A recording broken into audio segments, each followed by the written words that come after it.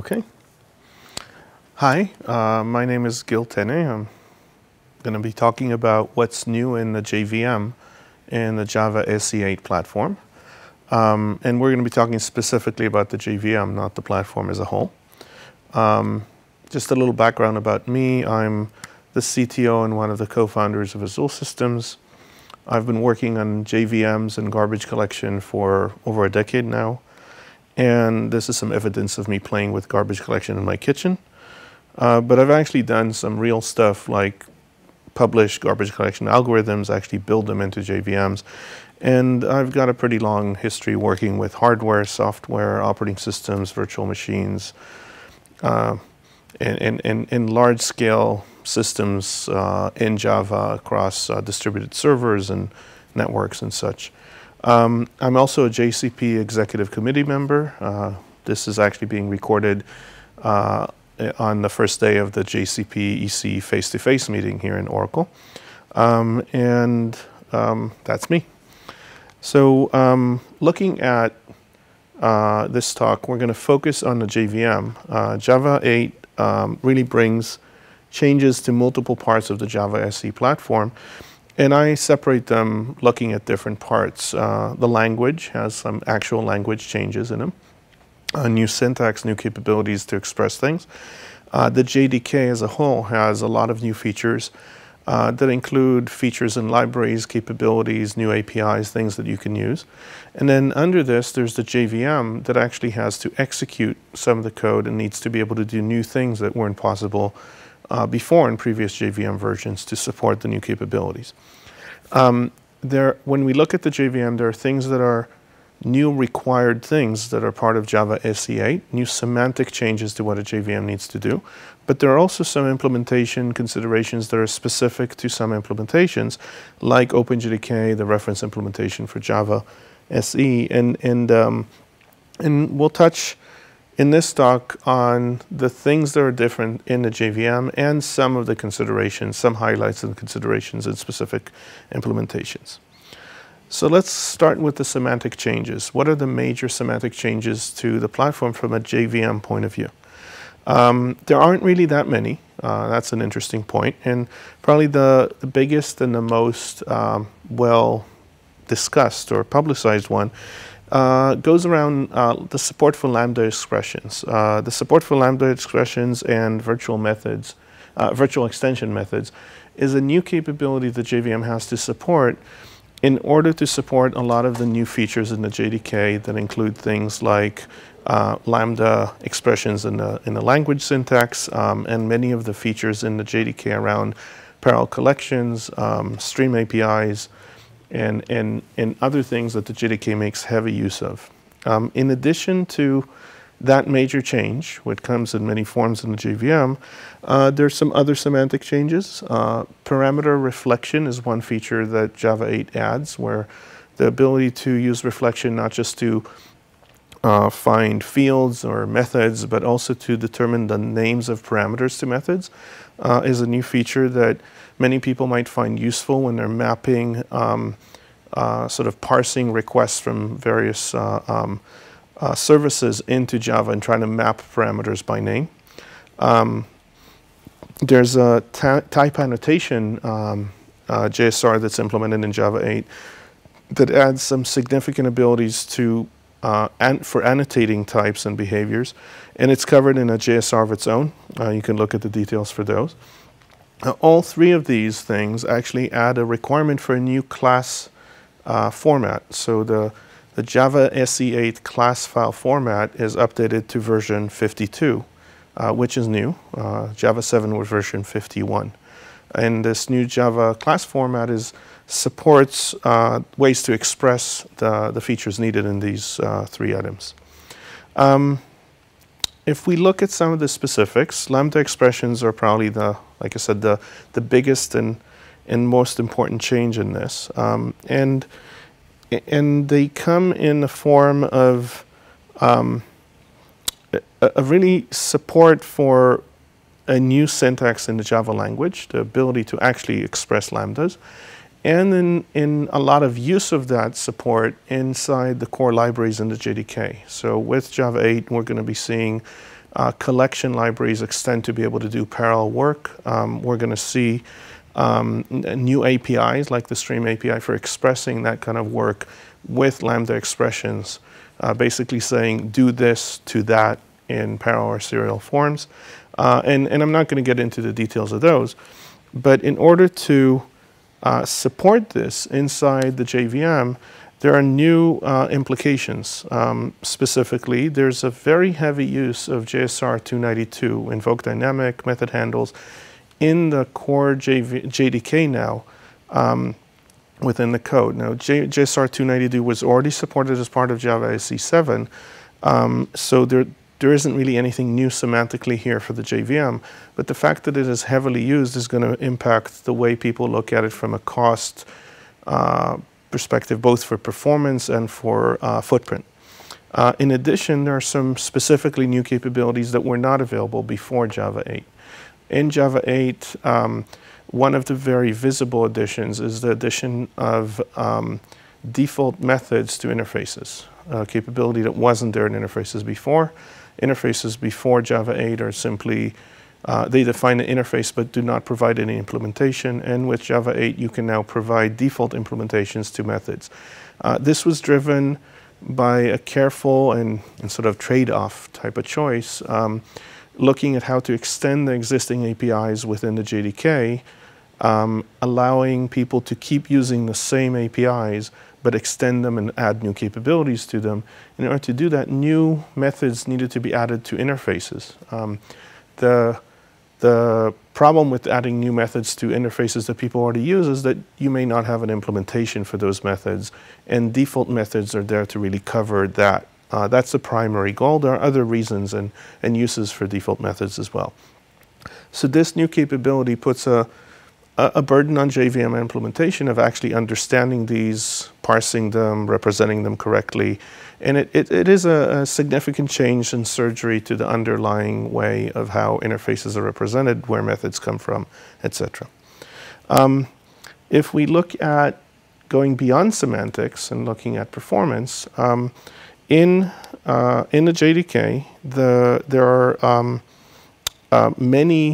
going to be many uses, both in the JDK itself and by users, of Lambda expressions. Java SE 7 had the ability to use JSR 292 in its normal API forms, but there were no language features directly that would use them. And while there are certainly a lot of pieces of code out there like Groovy and JRuby and others that make use of invoke dynamic and JSR 292, regular Java code that people would express in regular Java typically didn't make use of it. With Java SE 8, we expect that to change dramatically because we're going to see people writing Lambda expressions directly, and they're going to be using APIs that under the hood use them quite a bit in the JDK. So as a result, the performance of Lambda expressions becomes critical in SE 8, and that translates into a lot of the work you're going to see under the hood in the JVM. So specific things that we're going to be seeing done. As a result of the need for higher performance, there was a complete rewrite of the implementation of method handles in the JVM as part of the Java SE 8 effort. Method handles were rewritten to be expressed in what is called Lambda forms. There's a JEP for that. There's quite a bit of work that was put into that. And in fact, that work had been backported to later updates of Java 7 because it provides better performance, better stability, potentially better security around bugs and stuff like that.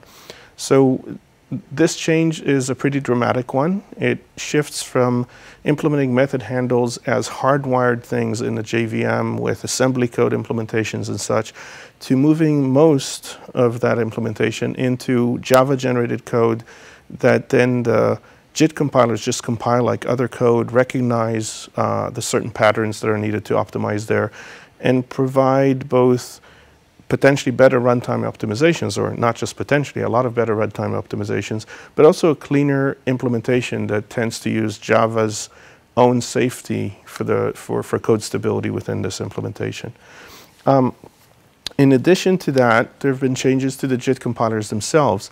One of the key things that method handles and Lambda forms need is very deep inlining when you find them, because you end up with a fairly complex structure that ends up devolving in most cases to only a few instructions.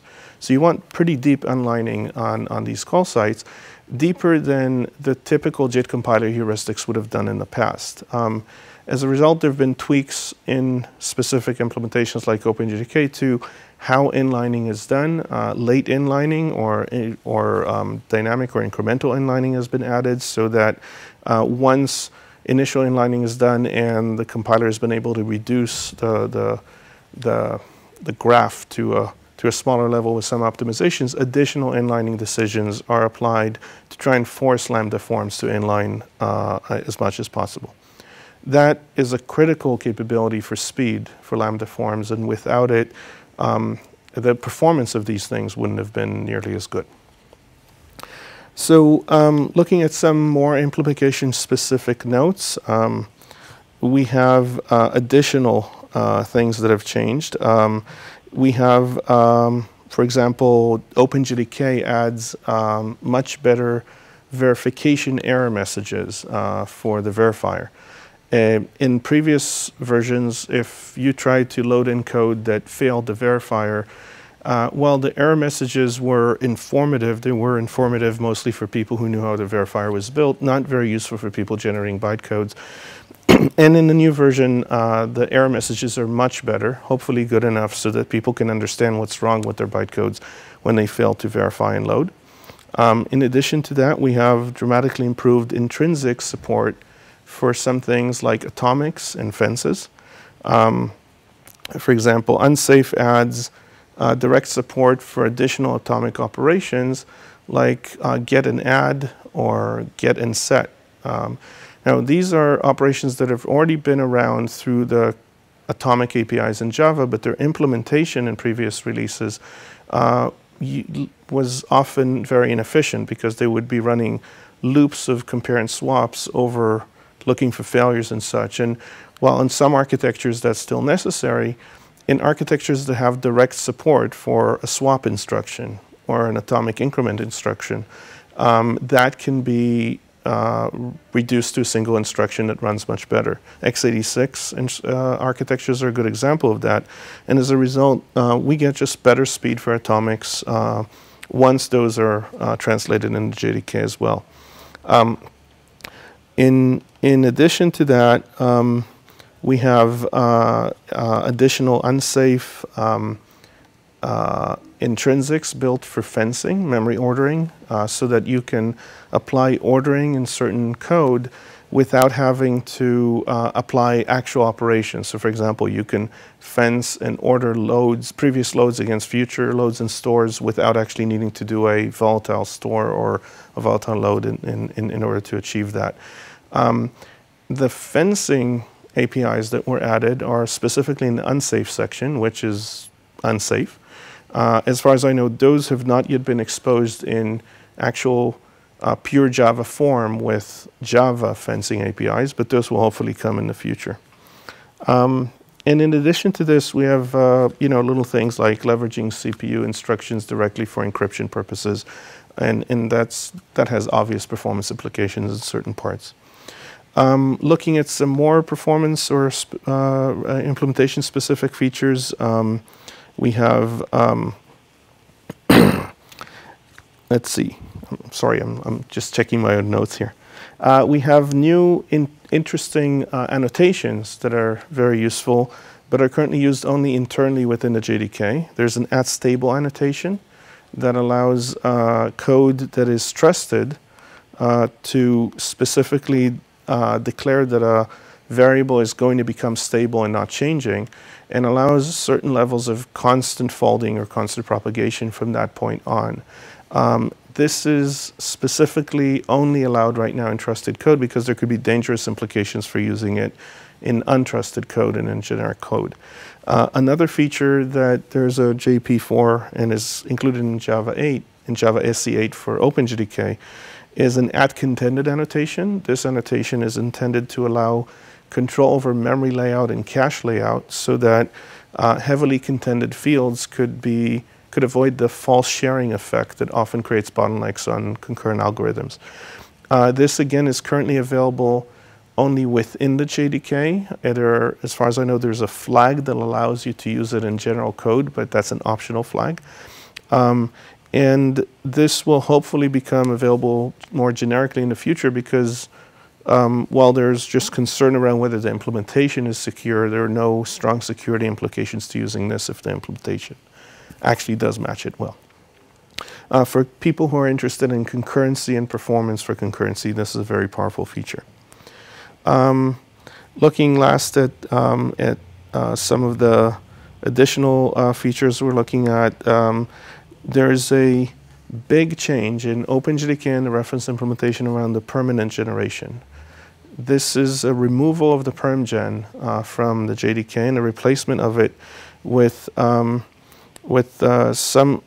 basically a different form or different memory for use for the kind of things that used to sit in a permgen. This new meta space is expected to alleviate some of the problems that people have seen over the years with permgen pressure, either because permgen was a fixed size and you couldn't run out of that size, and then your application might crash because it ran out of room for classes, or because of garbage collection, thrashing, or pressure that would occur as a result. And this new meta space that we're going to see in Java SE 8 has a different behavior for permgen than historically was around. One of the big pressures for this is not just the existence of current applications that create and remove classes on the fly, because this is just a normal thing that happens, but as a result of the Lambda expressions and the Lambda form work, we expect to see more dynamic generation of Java code, and as a result, a stronger pressure on the permgen, which increased the reason to deal with it and to deal with it smoothly in Java 8. It is important to understand why this is done and also what the effect is. There will be a new meta space. This new meta space is going to be separately collected and managed, but the hope is that that meta space will not be as bad for garbage collection behavior as we've seen before. With that in mind, I'll note that this permgen removal is not something that is part of the Java SE 8 platform definition, and it's an optional or not necessarily, it's an implementation choice as opposed to a specification choice. And while OpenJDK and the reference implementation are choosing to do that, there are other examples like Azul's Zing JVM that actually don't have that need because the permgen has already been implemented in an elastic, configuration-free and pause-free way before. So looking at it from a summary point of view, there are lots of things that are new in Java SE 8.